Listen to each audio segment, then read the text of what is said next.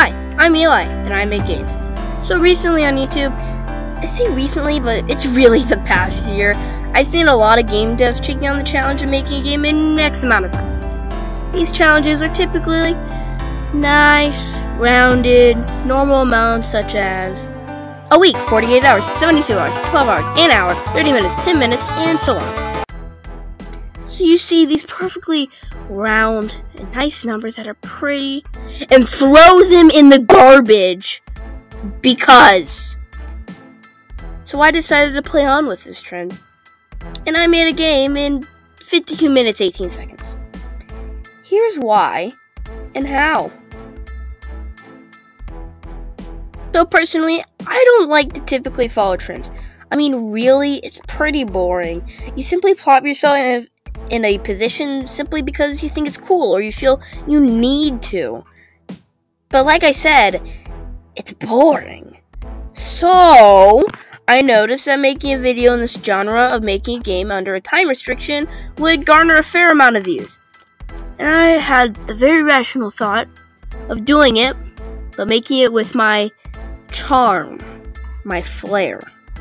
So I decided I would make the timer oddly specific to stand out a bit, create more of my brand, you know? So I went on to Google and got 4 random numbers, put them in the timer one at a time. In the end, I ended up with a time of 52 minutes 18 seconds, and I was ready. Now it's time for the mandatory fun fact of the day. I should not have sung that, but anyways, so today's fact is about permutations. Okay, wait, don't leave. It won't be boring, trust me. And you can skip to the next chapter anyway, so bear with me here. So if you didn't know, a permutation is a combination with an order. Most people don't realize is that combinations don't have a specified order. A combination is more like a lottery ticket. It doesn't matter what order you put it in. If you get the numbers right, you win. Good job. Permutations, on the other hand, have an order. They're more like, ironically enough, a combination lock. Not only do you have to get the right numbers, but also the right order. And that's what a permutation is. I hope you enjoyed that, and if you didn't, too bad. I don't know. Now back to your scheduled video. Camera said I opened up GDevelop because if I'm honest, I like Unity better for large projects or semi-large projects, and GDevelop better for the smaller stuff. That's why my itch page is mostly GDevelop stuff, because the Unity stuff is just still behind the scenes. Anyways, I opened up GDevelop in 3, 2, 1, go, and I was off. Well, kind of. Before I started the timer, I did a somewhat quick brainstorming session of what to make. I decided to make a game like Download. Well, sort of. The final game ended up being more of a platformer where you fall, but still, I was making a game with some basic shapes that I'd tidy up later and make the basic mechanic of platformer controls and randomly generated platforms. But you might be wondering, how does the randomly generated platform system work?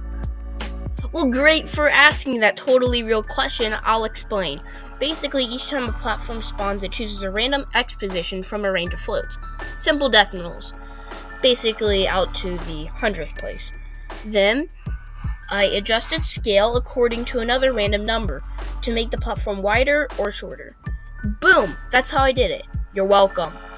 Next, I adjusted the platform controls to use both arrow keys and WSD. I looked at the timer and there was about 10 minutes left.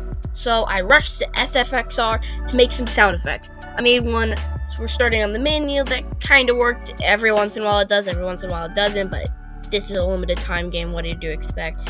And one for jumping and one for landing. I had a little bit of trouble with the one for landing though.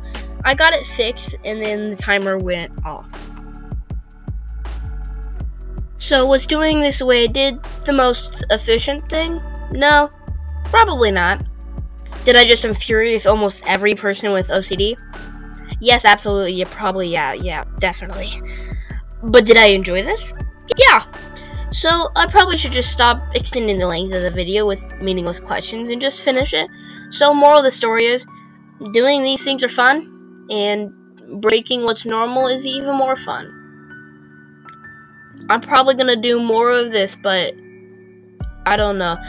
Tell me down below in the comments or whatever And like I said, I need to just stop extending the length of this video. So if you like. If you don't, and subscribe. Peace.